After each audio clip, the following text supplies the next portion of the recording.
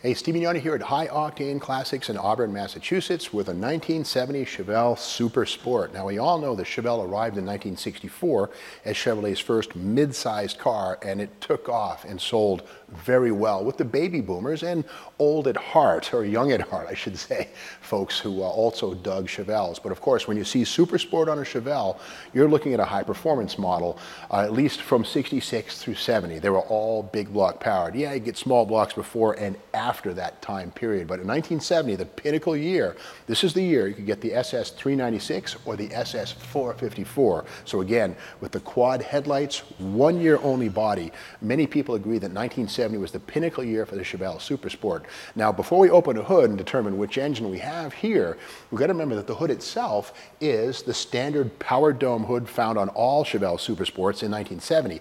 We don't see cowl induction here because you paid extra for that, which of course would be the air door up here, the vacuum and electric motors inside, the ductwork, which gets cold air into the engine bay, or at least directly to the air cleaner, and brings with it hood pins. Now, not everybody wanted that, but again, under the hood of this one, well, the beauty is that of the 62,372 Super Sport Chevelles built in 1970, only 2,144 buyers had the smarts to pay $210 extra for the L78.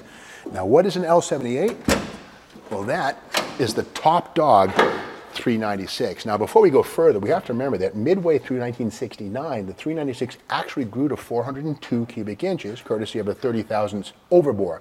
With that said, it's technically an SS 402, but I won't tell anybody if you won't. But again, that L78 means aluminum intake manifold, 11-to-1 compression, 375 horsepower, 4-bolt main block, solid lifter camshaft, double pulley drive accessories here, and a CKO stamping on the suffix, which is present and accounted for.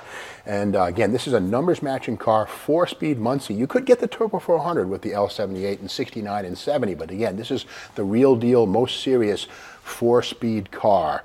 Heavy-duty cooling, F41 suspension, power front disc brakes, all accounted for and present on this. Now, we look under the hood, and again, we see this is the underside of that power dome hood, but what this one doesn't have, because it's not a ZL2 cowl induction, it does not have the metal shroud that would encase the single snorkel rubber base air cleaner. But the funny thing is, this does actually function in a way.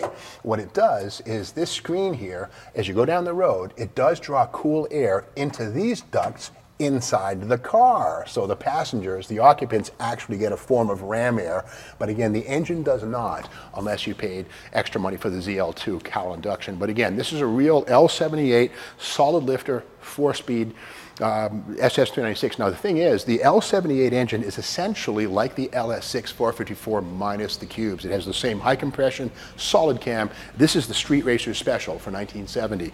Now, this has the standard mirrors, which is fine. The wheels on this are the new for 1969, 5-spoke, 14x7s with correct Coker reproduction, Goodyear Polyglass G7014s. And to me, there's nothing better than having the right wheels and tires. Modern radials just kind of pop the illusion of originality, and these run down the road just fine.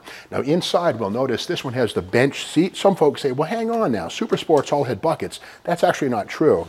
The center console and the buckets were extra cost. So again, this is a less is more situation with the bench seat interior. Beautiful, all vinyl, all nicely done.